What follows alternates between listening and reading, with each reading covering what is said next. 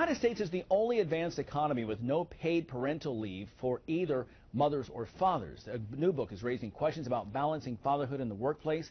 It's called All In, How Our Work-First Culture Fails Dads, Families, and Businesses, and How We Can Fix It Together. Here to tell us more about his new book, just in time for Father's Day, author Josh Levs. Good to see you. It's so good to see you again. It's been a while. It's been a while. This is really interesting. Why did you write this book? Because I started to realize through my own experience in covering fatherhood that this is a huge problem, not just for dads, but it is a big problem for dads, but it's also a huge problem for women in this country, that these misconceptions about fatherhood, this belief that dads aren't capable, that we're not involved, that we come home at the end of the day, kick up our feet, and do absolutely nothing. Right. These images are still out there and really strong, and they're behind the problems you were just talking about. All of our structures are designed to keep pushing women to stay home, keep pushing men to stay in the office all the time, and it's bad for families. Yeah, it really is. What are some of the things that you think people aren't aware of, aside from that, when it comes to fatherhood? I know we've talked about this before.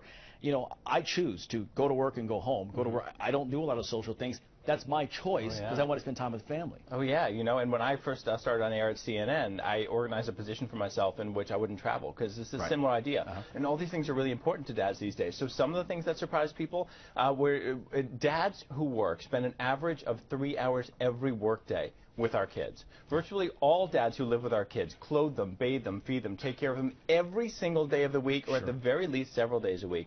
Also, another thing that's getting us some attention in this book is that black dads are doing the best of all within that category. Now that's one, because society, we portray it as this. That's not the case. No, by far the majority of black men who live with their kids are extremely involved, even more so than on average others. What do you think, other than that, are some other things that you've seen, some changes about fatherhood in society that you've seen as a dad and that you've seen in your research and the work on this book? Yeah, so what happened was, with me, I faced some discrimination. I had to stand up against this discriminatory policy. And when I did this, it was a discriminatory decision by Time Warner. They ended up revolutionizing their policy over there. So what I learned through my experience is that these policies that are still pushing men to stay at work, like punishing men if they take time off because that's not the traditional manly thing to do, really powerful stories that you're able to read about here. What I learned is that when companies start to learn the facts and start to discover that embracing dads as dads is actually really good for business. It makes them long-term employees more loyal, happier, more productive. And it helps deal with these issues of equality. It helps get more women into positions of power when you're allowing men the chance to stay home. Now, I want to get one question in. We've got about 30 seconds. You're a veteran TV guy, so you can do this in 30 seconds. Okay, I understand you actually delivered one of your own kids at home? Is that true? Not on purpose. I don't care if it's on purpose. You did it. I know. It doesn't matter how you did it. With my second kid, he and my wife conspired to skip labor altogether. My wife fell to the floor in our bedroom, and he started coming out, and he wasn't breathing for the first 90 seconds, but at least not obviously. But I knew to unwrap the umbilical cord, and I figured out what to do, and now he's perfect.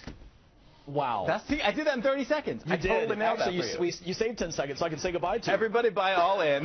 Look at my website, joshlevs.com, JOSHLEVS.com. Perfect for Father's Day and all year round. There you go. See? You save yourself 10 seconds to plug your book. Josh, it's good to see you. So good to be Congratulations and happy Father's Day. Thank you. Happy Father's Day. Good to see you.